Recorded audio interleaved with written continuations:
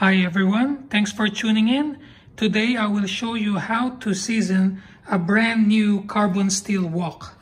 So here is my old wok. As you can see, it's nicely seasoned. This is a Joyce Chen 14-inch flat bottom wok. And here is a new one. This is a 12-inch Joyce Chen flat bottom carbon steel wok. So every time you buy a new wok, you just can't start cooking with it. You have to season it so that it will become non-stick like this one. All right, let's get started. So before you start, make sure you have everything prepared beforehand.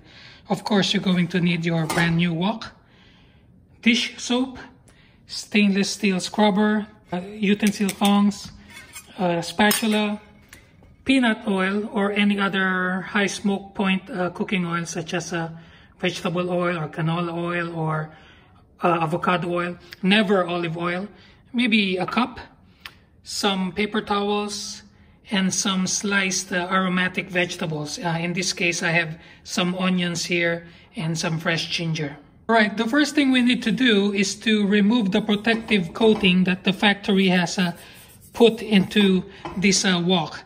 Anytime a new wok is shipped out, they put a protective coating on it to prevent it from rusting. So we have to remove that by washing it with hot soapy water and using the stainless steel scrubber to clean it out. All right, let's proceed.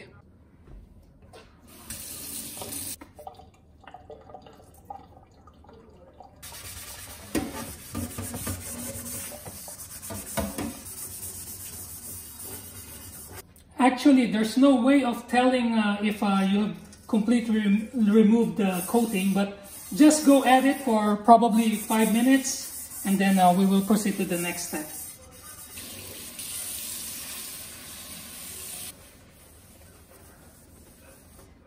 I'm just gonna turn on the heat on my stove, probably a medium heat, so, and I will make sure that the wok will be completely dry. Make sure to turn on your exhaust fan at this stage because it's going to be very, very smoky. So the next step, we will turn up the heat. That will burn off most of the residual coating on the pan. So I'm just going to turn on the heat and then you will see that the pan will change color gradually. We are using a home stove here, so this will probably take a while. But if you watch closely, later on, as the wok gets hotter, it will change color. That means the residual oil coating on the pan is being burned off.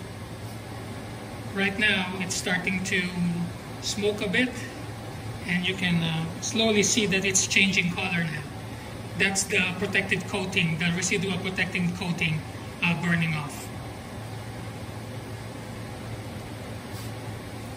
It's going to turn dark, and then it will start to turn back to somewhat stainless steel blue or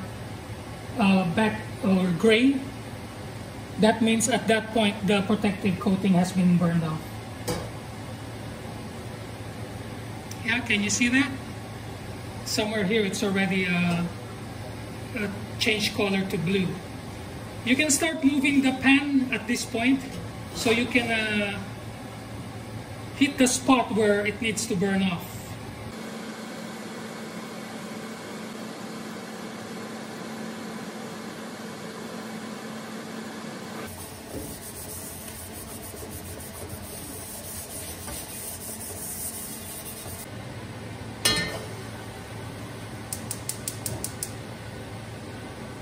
Just gonna put it on medium heat so to completely dry it off.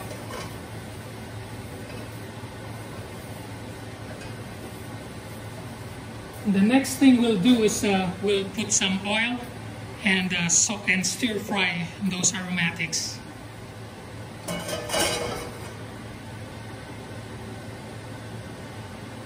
That's almost half a cup of oil. I'm gonna stir it around so that every surface of the wok is coated. I'm going to use a wooden spoon to test if the oil is hot. Once you see bubbles forming, that means the wok is hot and we can add the aromatics.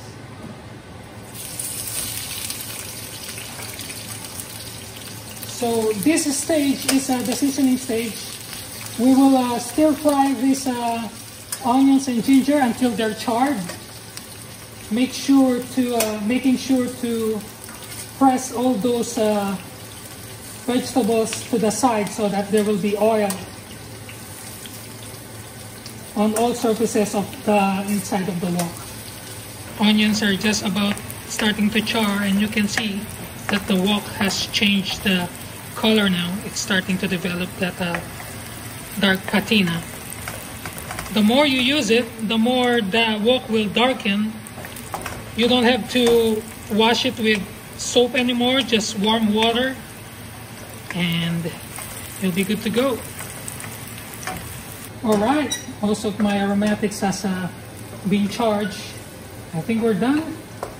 I'm just gonna drain this, remove this, and then give the wok a good wipe, and that's it.